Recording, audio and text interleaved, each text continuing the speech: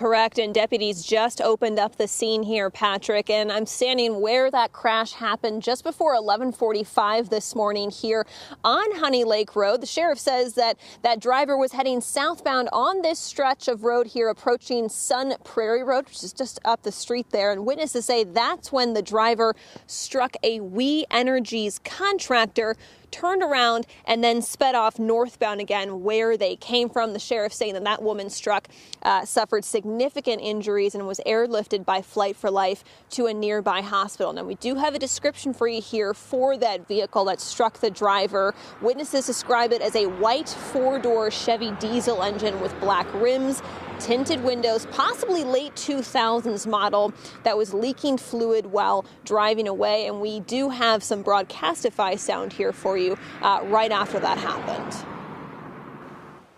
It's going to be the 1600 block of South Honey Lake Road between Spring Prairie and South Maple for a vehicle that struck a flagger in the construction zone and left northbound. Sorry, it's a gray or white Chevy pickup truck.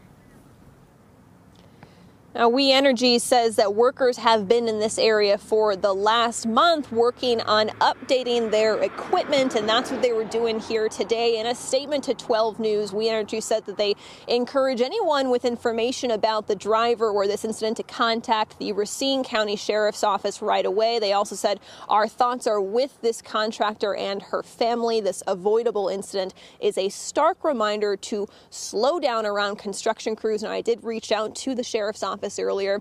They tell me that they're not going to be able to go on camera for us tonight, though the sheriff did text me directly, and he says they are confident they will be able to find this driver.